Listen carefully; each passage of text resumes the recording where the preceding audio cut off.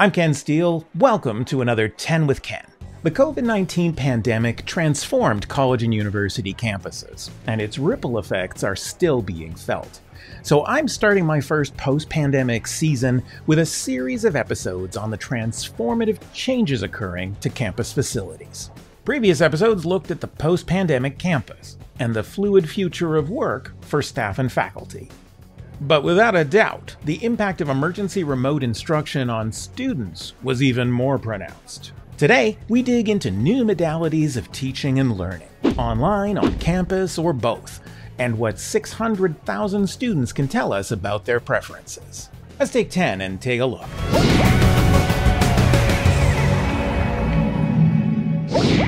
Staff and faculty, of course, are not the only ones impacted by the shift to blended and hybrid. In particular, the blurring of the line between on-campus and online learning has been the big change, of course, in higher education. I've been saying for 20 years now, everything that can be digital is going to become digital, whether we're talking about movie rentals or music streaming or library resources or lectures. The fact that we can make these things digital means that inevitably they will be available that way to somebody. The line between the virtual and the bricks and mortar classroom is blurring as we start introducing more and more technologies. Immersive telepresence that allows half a seminar class in Thunder Bay and half a seminar class in Aurelia to participate in a single classroom using immersive telepresence rooms like the ones Lakehead University has been using for some time now. We're also seeing renewed emphasis on the need to have students physically together, especially traditional age undergraduate students, together on campus, in residence, for extracurriculars, but some flexibility when it comes to lecture classes. Minerva, created almost a decade ago, has a unique model in which students gather in residence together, although they move around the world to different cities through the course of the year. But all of their classes are delivered online using a proprietary platform that they've developed to enhance interactions and connectivity between the students. We are rethinking how this all looks. Before the pandemic, there were a dozen schools in the world experimenting with something called high-flex delivery, in which students could choose from day to day. Do I come in person to the classroom? Do I log in synchronously, remotely to participate in the class? Or do I catch it asynchronously after the fact? And that has become a topic of conversation on every campus over the last 3 years. The challenges of high-flex delivery are, of course, that the faculty member is simultaneously teaching to 3 different kinds of audience. Usually they need a teaching assistant. They certainly need pedagogical help designing a program that works synchronously and asynchronously. The other challenge is that the classroom needs to have microphones through the ceiling. It needs to have cameras. It needs to have screens to an adequate level in order to make a high-flex classroom truly work. So those are things that we've all experienced now as we go forward. One episode of 10 with Ken that has become my most popular is one in which I interviewed Jenny Heyman at Cambrian College about high-flex programs, which they had been delivering for several years as of 2020.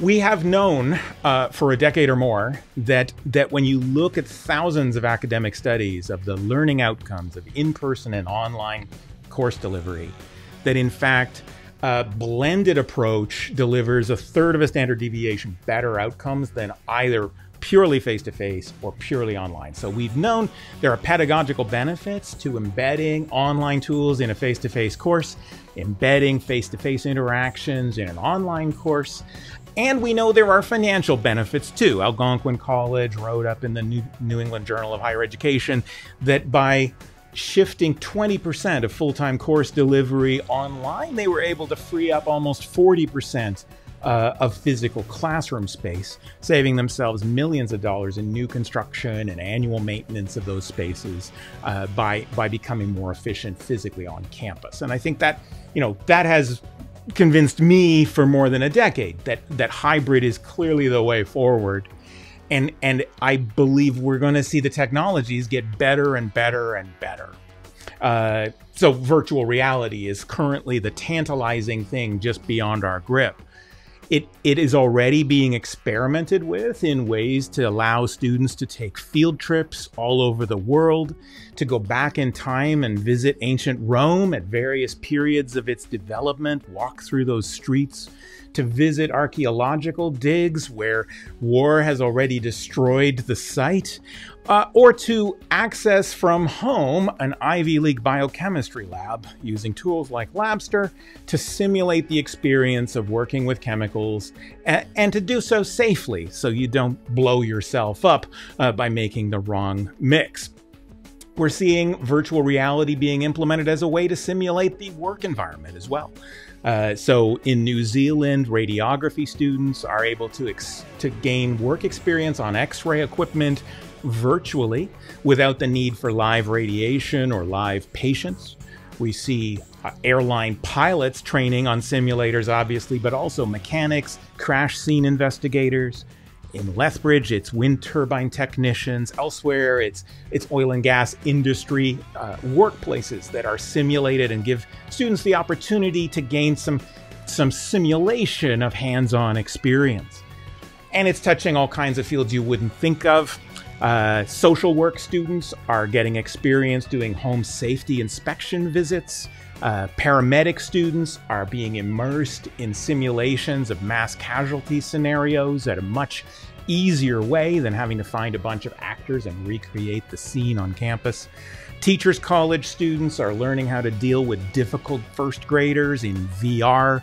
And surgeons are learning how to work through haptic feedback mechanisms in VR with AI systems that monitor their every move and give them formative feedback as they go to improve their technique. I think eventually VR is going to allow us to deliver a lot more hands-on training remotely than we can do today. But the technology has been tantalizingly slow to come to market. I'm still waiting for Apple to put out its VR headset. Hopefully this year, we'll see. Anyway, I've had a couple of episodes about 10 with Ken. You can watch about that as well. One of the things that puzzles me is that for the last year or so, I've been hearing from presidents at colleges who say, wow, our whole business has been saved by the pivot to online delivery. We've got 5 times as many students. We're never going back. I hear from other presidents at colleges who say, thank goodness that public health restrictions are over. We can return to campus. Our students love this. Our faculty prefer this. It didn't make a lot of sense to me. So I thought, let me try to pull this together. And I undertook a look at almost 50 surveys done in the last 20 years of 600,000 higher ed students around the world to try to understand, why are these results so wildly different? Why are we hearing from some people that this is good and some people this is bad? Every one of those surveys asks the questions a little differently, finds different results. This shows you sort of pre, during, and post-pandemic. But ultimately, almost all of them were looking at about 4 different modalities. The purely face-to-face one we're all familiar with, where maybe there's some e-text or a learning management system, but you're really not using online delivery for interaction. A purely online course where you're never face-to-face on a campus. It's all delivered through various synchronous or asynchronous online platforms. Many student surveys indicated that students wanted the choice to mix and match some purely online courses with some purely face-to-face courses. And then quite a few also examined the question of a hybrid delivery method where every course blends the best of both worlds. So you have in-person gatherings for active learning, for interactions, but you have online lectures, you have online discussion boards, and so on. So those 4 modalities, in general, those 50 surveys took a look at. And ultimately, you can see glimpses from some of those surveys that if you're an introvert or an extrovert, you're going to be at opposite ends of the preference scale. If you're in certain subject areas, if you're of certain ages, you're going to gravitate towards in-person or online learning as your preferred modality. And if you have some kinds of disabilities, you may actually gravitate towards online learning instead of face-to-face. So there's a lot of reasons why some students shift one way or another, and a lot of the variation in the surveys is based on who are we surveying? What's the nature of the students involved?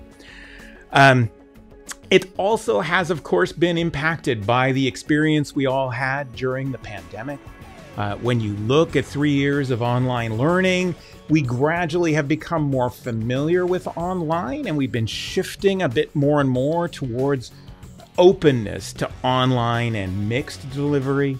I think in general, the majority of students still lean towards the face-to-face or blended delivery model. But it's also possible to look at this and say, actually, the biggest group of students are the ones saying they want either to be able to mix and match online and face-to-face or to take blended and hybrid delivery. So in effect, we need to start trying to figure out how do we do omni-channel delivery of our courses for most students, as we continue to respect their desire to have face-to-face interactions for extracurriculars, for labs and hands-on learning. And as we look at the fact that a lot of mature learners, grad students, prefer online delivery. So there's going to be a mixed bag depending on what your institution is like, what your programs are like, who your students are, what is the right solution for delivery. As the world becomes increasingly digitized and opens up online access to libraries, lectures, and much more, higher education needs to think carefully about its core value proposition. As the OECD's Director of Education and Skills observed early in the pandemic, colleges and universities must not make the mistake of thinking they are in the business of broadcasting knowledge. I think some observations by the founding editor of Wired magazine, Kevin Kelly, shed some important light. As books, lectures, exams, and even simulated labs move online, the real value academic institutions can offer lies in those things that cannot be digitized: in-person interactions, personalized curriculum, mentorship, and social engagement. Those are really our competitive advantages over MOOCs or industry microcredentials for the foreseeable future. Join me next time for a deeper look at another pedagogical change that has had widespread impact on the architecture and design of campus classrooms: the shift from lecture to active learning. To see it early and get involved in the conversation, too, I hope you'll join me on my new free online community, Eduvation Circles. Circles is a growing virtual community of more than 1,000 forward-looking higher ed leaders and professionals from across Canada and around the world. It's more immediate than an email newsletter, more interactive than a blog, and a great way to engage in year-round discussion, polls, and live streams with me. New episodes of 10 with Ken will appear first here, along with a full archive of past episodes. But if you're not quite ready for the future of online engagement, sure, you can just subscribe to 10 with Ken on any of a dozen platforms, including YouTube, iTunes, SoundCloud, Stitcher, or even subscribe to my weekly email newsletter at 10withken.com. Thanks again for watching.